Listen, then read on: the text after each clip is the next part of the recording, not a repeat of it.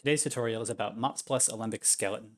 This is a little convenience node that helps you pose and animate object hierarchies without having to leave the SOPs context. It's not really a typical MOPs node in the sense that it doesn't directly generate or modify packed primitives, but it does help with quickly posing and animating hierarchies in SOPs, and MOPs is all about getting results fast. Alembic Skeleton reads the imported transforms and path attributes that come with a properly configured Alembic SOP and builds a KineFX-compatible skeleton directly from them. You can then bind your imported Alembic geometry to the skeleton and pose, rig, and animate like anything else in KineFX. It's a pretty simple node in itself, but you need to check a few boxes to get things working together correctly, so I'll walk you through the whole setup. Normally in Houdini, if you want to import an Alembic hierarchy, you would use the Alembic archive object. Now, there's a test Alembic that comes with MOPs called $mops+/examples/robotarm.abc. And if I build or update hierarchy, you can see I get my little robot arm here. And each of these objects is differentiated as its own geometry container, which is great, but Alembic transforms, if you try to actually move them around, they don't have transform handles. You can't select this. There's no parameters to make these changes with. So if I wanted to rotate the upper arm joint here, I can't actually use a handle to do this easily. I can rotate this geometry container, but this isn't the parent to anything downstream of it, so that won't work.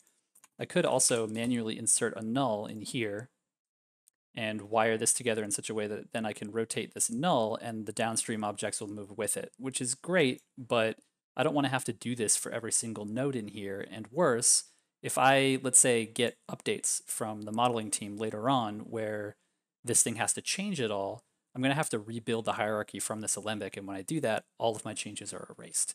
So that's not going to fly.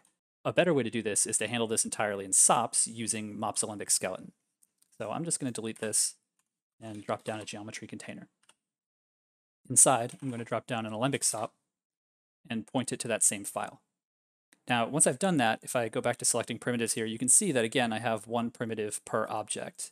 But if I go to the geometry spreadsheet here, you're going to see that under the path list here, I have 7 primitives, one for each shape, but these are all shape nodes. These are exported from Maya, so you can even see that there's a shape suffix added to each one of these objects. So these aren't necessarily transforms, these are just shapes. In order for MOPs Alembic Skeleton to work, you need that transform data because those have the original actual transform matrices, whereas the shapes are almost baked into world space. So on the Alembic SOP, what you want to do is change create primitives for from shape nodes only to shape and transform nodes. And now in this list, you can see that I have both cylinder and cylinder shape or shoulder and shoulder shape. So this is actually giving me the full original object hierarchy that existed inside this Alembic file. Now that I have this information, I'm going to go back to scene view and then drop down MOPs plus Alembic Skeleton. There's really very few options that you have to tinker with here. Once I wire it in and hit display, you can see that I'm back down to 7 primitives here. This is because MOPs Alembic Skeleton by default just consumes those transforms. It assumes that you don't actually want to deal with them anymore, and 99% of the time you don't. But in the case that you do, you have this option to keep transform nodes, and that'll allow them to pass through. I'm just going to turn that off for now because I don't want them. You're also going to see that there's this new attribute called transform path.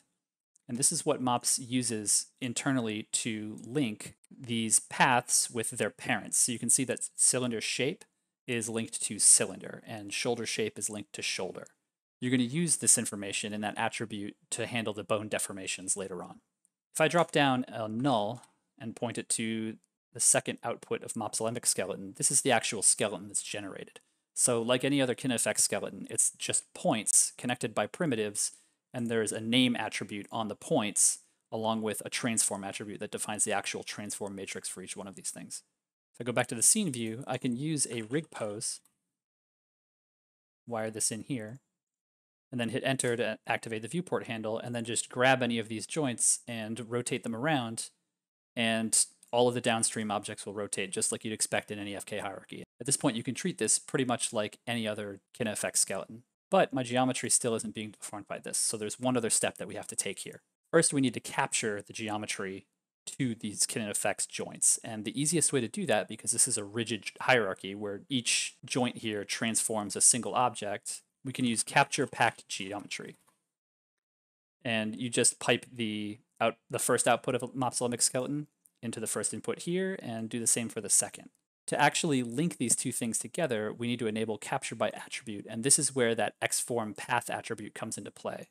I'm going to copy this value here and paste that as the skin attribute. What this means is that capture pack geometry is going to use that xform path attribute that MOPs Alembic Skeleton generated to link each one of these objects with its respective joint.